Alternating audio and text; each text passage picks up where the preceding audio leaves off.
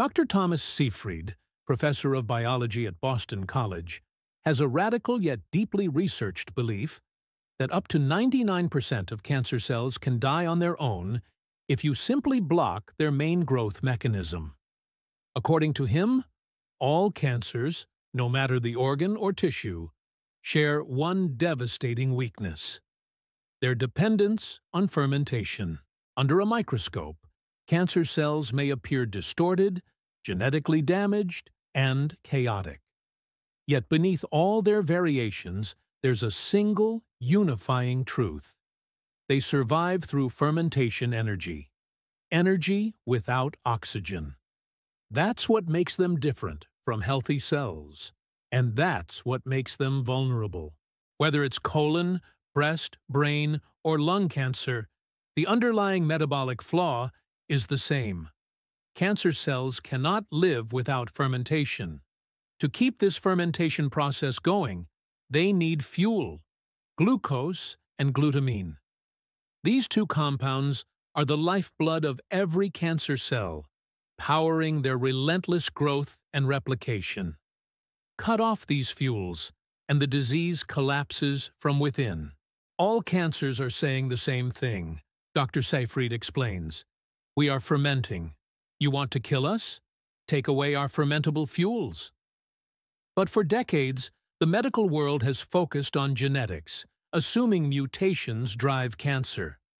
Seyfried argues the opposite. Mutations are not the cause. They're the consequence of this metabolic dysfunction. To truly stop cancer, you must stop its energy supply. You must take away glucose and glutamine, because cancer cells cannot burn fatty acids or ketones like normal cells do. They are metabolically trapped in a fermentation cycle, and this is where strategy matters. Cutting glucose is relatively simple.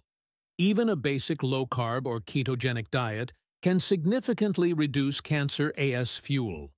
But glutamine is more complex. Your body needs glutamine. It supports the immune system, protects the gut lining, and maintains liver and brain function. Yet under conditions of inflammation, insulin spikes, and mitochondrial stress, glutamine turns rogue, becoming fuel for cancer itself. Glutamine provides the nitrogen cancer cells need to build DNA, RNA, and proteins, while glucose supplies the carbon.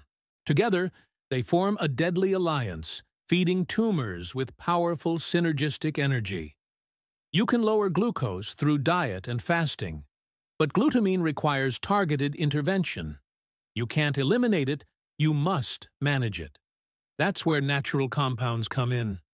One of the most potent is silibinin, found in milk thistle, a plant long known for liver protection.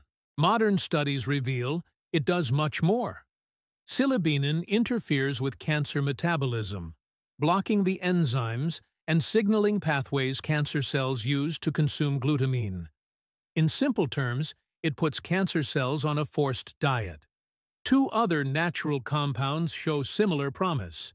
Naringenin, found in citrus fruits, especially in the white peel and membranes of grapefruit, oranges, and lemons. Genistein, found in soy. Like silibinin, they restrict cancer CE's ability to process glutamine and may even prevent its formation in the first place. The goal isn't to destroy glutamine, it's to restore metabolic balance. If your aim is prevention, focus on stabilizing insulin, reducing chronic stress, and adding milk thistle, citrus bioflavonoids, and soy-based foods into your diet gradually. If you're in treatment, always coordinate with your doctor. These compounds can complement therapy, but timing and dosage are critical. As Seyfried emphasizes, you can suppress glucose, but you can't choke off glutamine completely. It's essential for the gut, immune system, and urea cycle. You must be strategic. That means pulsing, using timing, dosage, and cycles to weaken cancer cells without harming your body. Ultimately, the solution circles back to the root cause: inflammation. When inflammation is under control, glutamine behaves normally again. That's why omega-3 fatty acids, found in fish, walnuts, and flax seeds, are vital. They calm the storm, lower cytokines, and prevent the metabolic chaos that turns glutamine into a cancer fuel. Finally, movement matters. Physical activity strengthens your mitochondria, the cell's powerhouses, ensuring your metabolism runs efficiently and keeping glutamine in check. The message is clear. Cancer is not 100 diseases. It's one disease with 100 faces, and the path to defeating it begins not in the lab, but in the metabolic environment of our own bodies.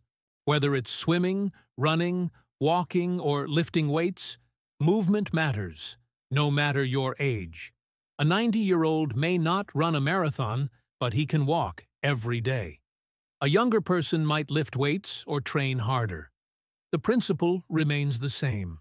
The more you move, the healthier your mitochondria become. Every time you breathe deeper, every time your muscles work, your cells pull glucose and glutamine out of circulation, depriving cancer cells of their lifeline.